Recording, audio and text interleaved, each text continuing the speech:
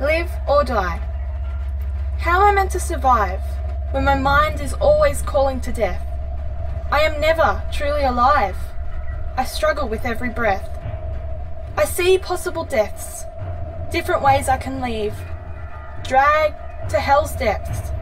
Any cut can be covered by a sleeve.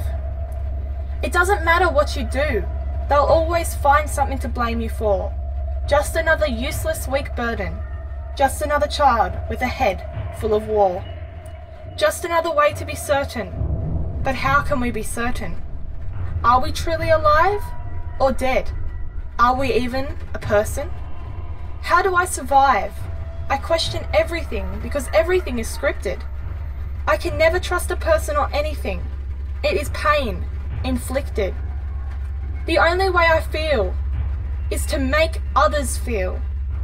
But how do we do that when the heart no longer sings and your soul can no longer heal?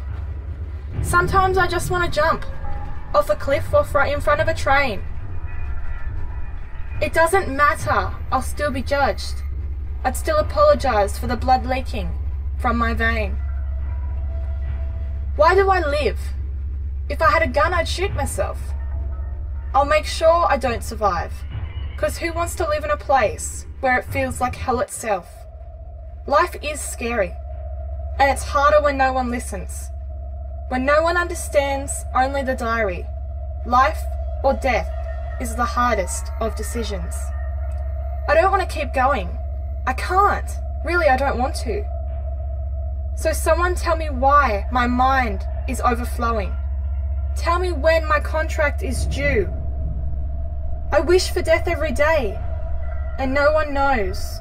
They just smile and say, hey, but they are so blind. Honestly, I'm broken. It shows.